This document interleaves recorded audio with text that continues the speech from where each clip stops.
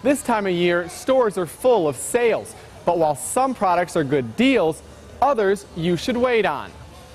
While it's still hot and dry, stores are starting to offer their traditional end-of-summer sales. But just because something is 50% off doesn't mean it's a good buy. With school right around the corner, one of the things you should stock up on are clothes. Especially with the warmer weather continuing, most summer apparel can still be worn for another 2 months. Another good school purchase is laptops. With a .edu email address, stores are offering great deals for incoming students. Also, grilling season is nearing a close, and stores don't want a large inventory for fall and winter. If you can get one for a good price, snatch it up. Finally, what better way to end the summer than a cruise? While it's not an everyday purchase, deals are easy to find because we're starting to enter hurricane season.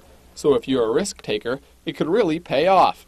But for every good deal, there's ones you should wait on. The biggest are phones and tablets.